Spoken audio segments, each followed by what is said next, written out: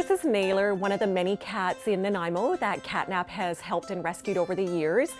There's a huge feral cat population here. We have lots of abandoned and neglected cats in Nanaimo, and so CatNap has really stepped in over the years to help these cats. He couldn't walk, he had a broken pelvis, he had been hit by a car, he had a broken tail, and he was at the SPCA for 2 months recovering. He is able to walk again. They didn't have a foster home that would take him because he was having urine leakage at the time. And I went into the SPCA and saw him and said, I'll take him. The need is huge, and it's probably a lot more than people understand.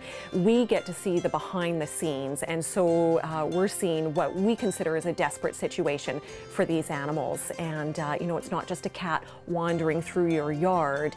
These are colonies of neglected, abandoned animals in Nanaimo. We very much rely on community support to help us out, and one of the ways that we do that is through our fundraising activities. And probably our biggest activity of the year is our annual beer and burger fundraiser, June 18th at the Old City Station Pub, and they've also been very big supporters of CatNap, and we appreciate their help very much. CatNap is a non-profit group. We've been operating since 1998, started out with a couple of dedicated ladies in Nanaimo and has grown.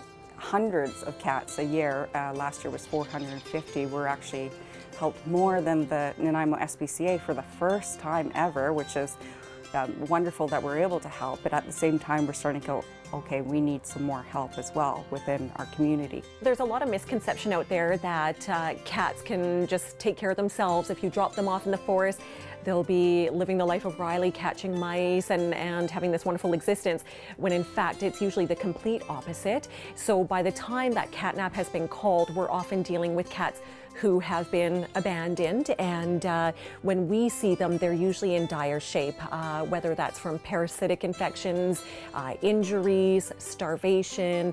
It's a lonely lifestyle out there, and so there is this misconception that they can just take care of themselves, and in fact, nothing could be further from the truth.